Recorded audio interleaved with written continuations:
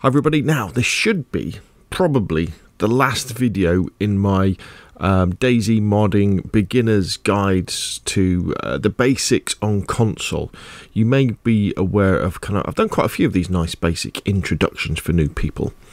And I realised though a few days ago that I hadn't done one about animals and how you can increase the number of animals spawning in on your server. We're talking about wolves, bears, deer, goats, sheep, that sort of thing. So I thought I should really cover that. So what we're going to do, we're going to look at that in this video. So what you want to do is you want to go to your web interface for your particular server, and you'll want to log in, and you'll want to go to the file browser, and you want to click on that, and you'll want to go into your missions folder, so PS missions, PlayStation, XP missions for Xbox, and if it's a Chernarus server, it'd be Chernarus Plus. If it's a Livonia server, it'd be Enoch, and you want to click on that, and then you want to go into the DB folder, and then you'll want to go in and you'll want to download probably the events.xml file. Now you can work on these files live, just try and make a backup before you do. Just remember to stop your server as well.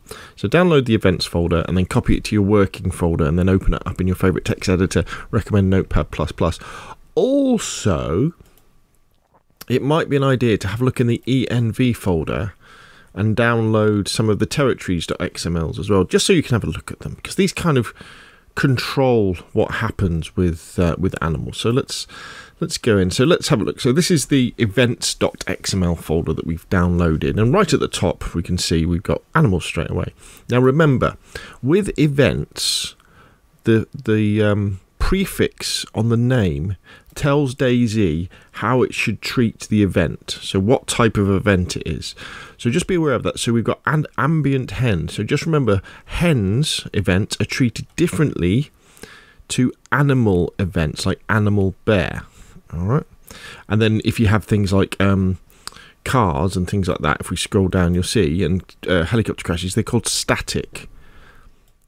So just bear that in mind, that if it's an animal event, or you're creating an animal event in the future, not in this video, it would have to start with the word animal, and then we have bear. So if we skip past hens and we look at what should we do? Let's go to cows. So if we look at the animal cow event, so we've got our nominal, our min, and a max up here. So how many events should happen on the server as people are wandering around. We've got things like our safe radius. So when you're wandering around, at what point do these events pop into existence and spawn in the children, which are down here, which are all the different cows. So you've got brown cows, spotted cows, white cows, that sort of stuff, male and female versions of it. And then if we look at the territories files, these are the coordinates where those animals will spawn in, and what you'll see is that for certain animals they have different things they're doing, like grazing or resting, or they're by the water. And so this is like the behaviour of the animal as well. What's it doing is as it's kind of wandering around. So I would suggest, really, if you're thinking about increasing the number of animals on your server, do not go mad, because a real common mistake that people do with not just animals but with all sorts of spawning in weapons and zombies and things like that is you put the number up way too high, and often what that actually does is it breaks the server, and the server doesn't work anymore and it won't spawn anything in. So just consider doubling figures.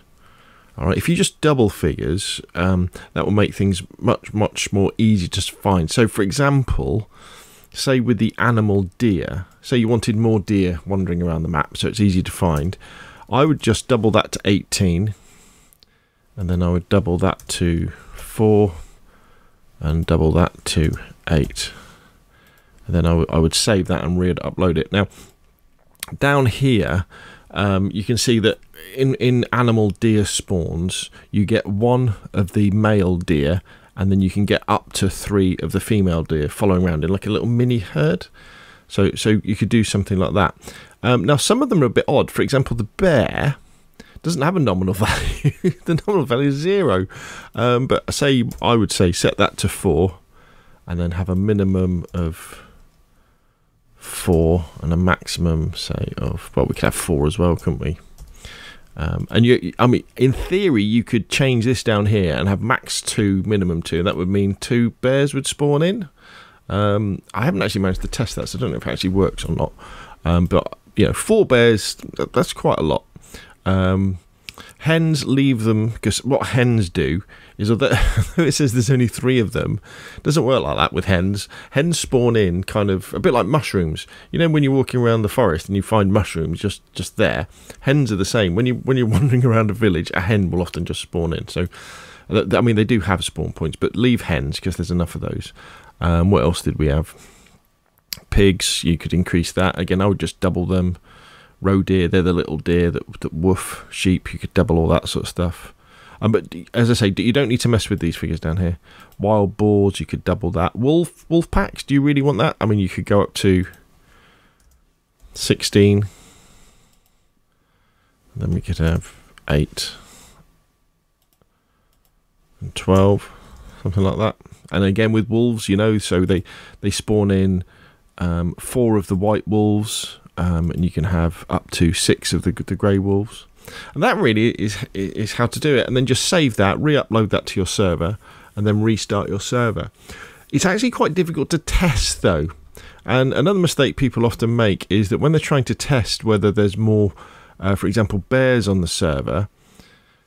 I mean, the chances of you finding a bear, even when there's 4 of them spawning on a server at any one time, it's quite a rare thing. It's rarer than a helicopter crash.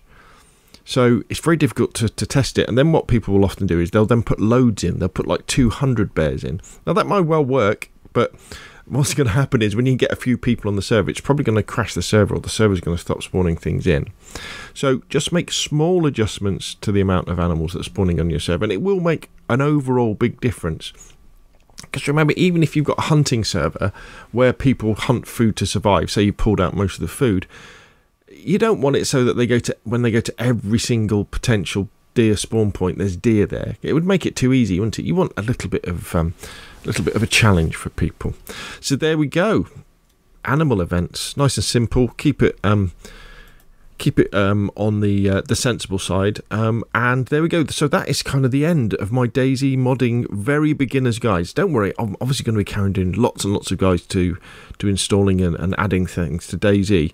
But what I'll do is I'll put a link to this playlist in the description below the video, so that if this is the first video you've come across in this list, you can have a look at it. And the idea of this playlist is it's for real beginners. You know, this is your first step into modding servers for console, for DayZ.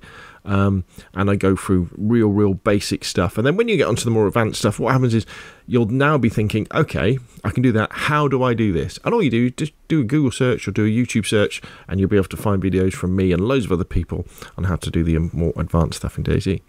So there we go. Hopefully you found that video useful. If you have it, like, if you want to see more of the same, press subscribe, and I will of course see you again soon.